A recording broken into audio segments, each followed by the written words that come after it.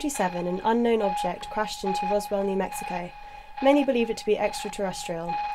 In 1995, an alien autopsy film was made and released to the world. For 12 years, people speculated if this film was real and if it was from 1947. Then in 2007, a filmmaker named Spiros Malaris came clean. This is the man responsible, and this is how he did it. If someone doesn't believe in ghosts and you create one and you materialise a ghost, they start to believe. That's the belief system you need to play on, not the ingrained from birth belief system, like a religion. I picked a subject, something that happened. Lots of people said something crashed in Roswell in 1947. I don't have to prove that. I don't have to make anything up. I've got them walking around already believing. So their belief system is solid, right? So all I did was produce the evidence. The film was actually shot in a continuous stream, so every 3 minutes a new film would be put into the camera. So what you see is actually what we filmed live in sequence. I did a music video with an American group called the Flying Karamazov Brothers, and their runner and I got talking, and I said to her, if I needed any props ever for pop promos and stuff, could you send them to me? And she said, yeah, no problem, tell me what you want and send me the money and I'll post it to you, you know. My runner in America found this one. They take 50-foot reels which last around 3 minutes. It's a fixed lens, so there's no focal length. It's just everything's in focus, right? Now, if you move forward though too close, it goes out of focus. This effect was very useful for me because if I didn't want you to see any detail, I'd simply move the camera closer to the object and it would go out of focus.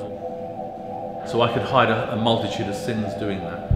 If you look on the right-hand side, we've got the aged film, which was, as you can see, there's very little detail. It's washed out. It looks old and faded. The way I achieved that look was to raise the brightness and increase the contrast. By doing so, you lose the detail. So I had her in America, so I would contact her and say, I'm looking for a telephone. It needs to be kind of 1945-ish. Also, I need a clock, but I would always give her a different date. It would never be 1947. So there was no correlation as to, well, this is all the same project. The clock, being a genuine American clock, had to have 110 volts in order for it to run correctly. Obviously in England we have 230, 240 volts. So the whole room is wired 110 volts. That telephone you can see in the background there, it's got a curly wire. They didn't introduce curly wires commonplace until way after 1947, but that was an add-on that the military institutions had. This is the removal of the lens. The eye is covered in KY jelly, and then we painted in black latex and came off as a single piece. I deliberately filmed black and white to avoid any decision with colour. I just came to the conclusion that whatever we did that was in colour would be jokey. Green blood, it's sci-fi. You have to sell the belief system. Sometimes too much detail isn't good.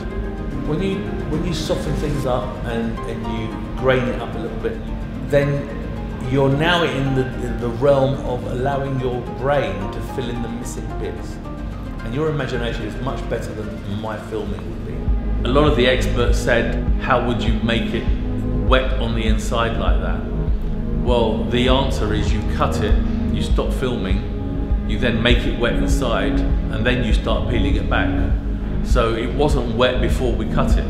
The peeling of the skin, there's actually nothing to peel. I was saying to him at the time, just gently edge it as if it's joined together, as if it was one piece.